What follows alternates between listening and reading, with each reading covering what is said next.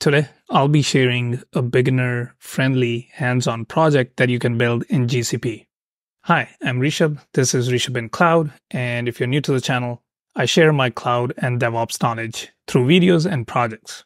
So the project that I have today is the Cloud Resume API challenge, and we'll be exploring how to do it in GCP. So to get started, go to cloudresumeapi.dev, and a huge shout out to Forrest, who built the Cloud Resume Challenge, which I am a huge fan of.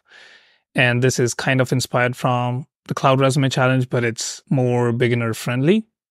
If you go to cloudresumeapi.dev, you can see the challenge is available in AWS, Azure, and GCP. So I'll be covering GCP in this video. And if you look at the challenge itself, you'll be building a resume API using certain cloud services. So the objective is that if someone does a GET request to your API endpoint, they'll receive a JSON data with your resume details in it. So as you can see in the challenge objective, your task is to create a cloud function that fetches resume data stored in Firestore and return it in JSON format.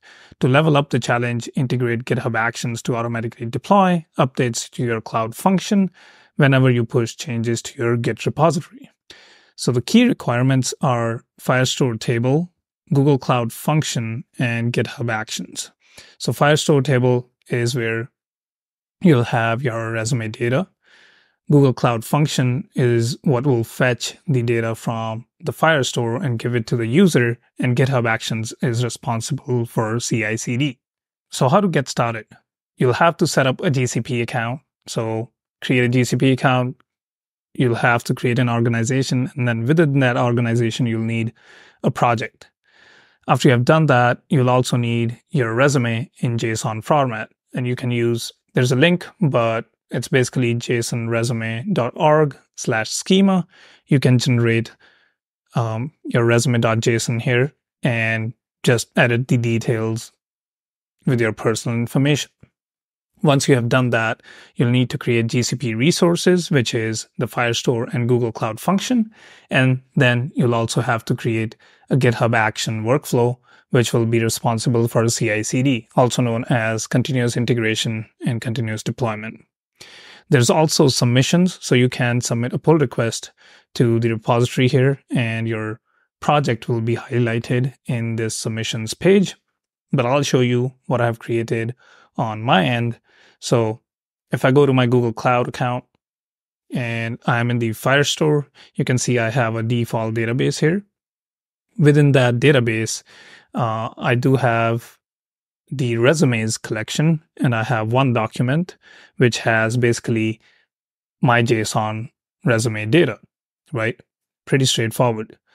And if I go to Google or Cloud Functions, so in my Cloud Functions, you can see that I have the Cloud Resume API, right? And if I look at the source, it's basically Python code, right, that retrieves resume data from Firestore. So if you had to look at the GitHub repo that I have set up, you can see this is the Cloud Function itself. So I'm using JSONify from Flask, and I'm also importing Firestore, which allows us to connect our Google Cloud Function to the Firestore. And I'm basically getting the resume data here from my collection called resumes. And then we are returning that as JSON with a status code of 200. So if I look at the README, I also have kind of an architecture diagram. So basically, the user will come in and do an API call to get my resume. And you can see that there is Cloud Functions and Firestore. So all the API requests are to the Cloud Function URL. Cloud Function URL then gets the resume data from Firestore and then responds back to the user. To take it a step further, what I have done is I've also added Terraform for infrastructure as code. So Terraform is how I have deployed my Cloud Resume API in GCP.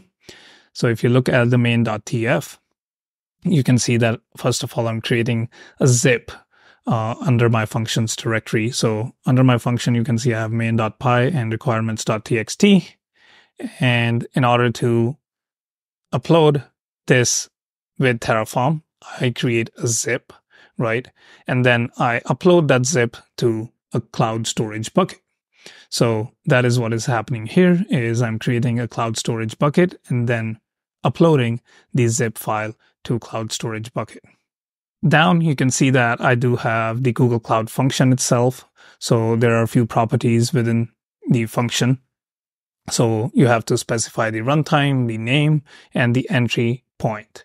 After I've done that, you can see here is how I select the source archive object, which I am pointing to the Google Cloud Storage bucket.